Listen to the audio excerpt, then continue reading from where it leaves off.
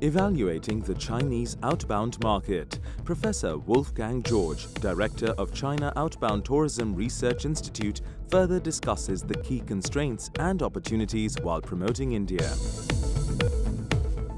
Well, what we see that until now, there are not so many Chinese people actually coming to India. So last year we had close to 300,000 arrivals, but still compared to the 80 million traveling beyond Hong Kong, Macau, this is still a very small number.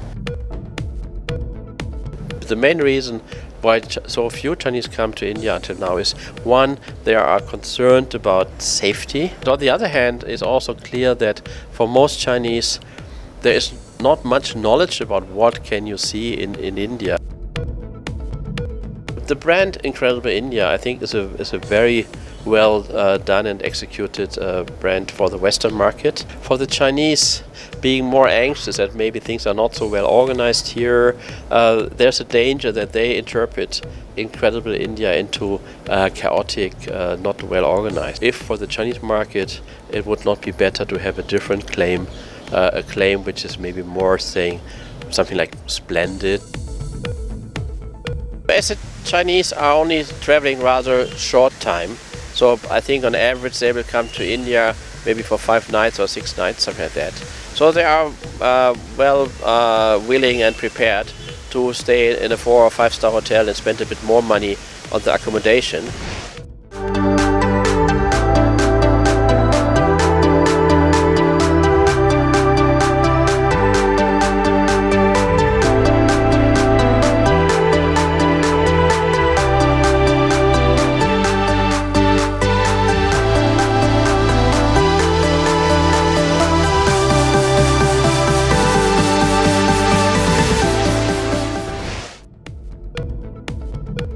Indian Tourism Ministry has been saying that they want to reach in a couple of years 2.6 million arrivals from China, from 300,000 now, so about almost 10 times as many. This can be done also by not starting with the geography but starting with the activity. So a lot of Chinese have hobbies, so that they many are interested in, let's say, nature photography or playing golf or foods. This is a big trend in China now, to be knowledgeable about foreign foods.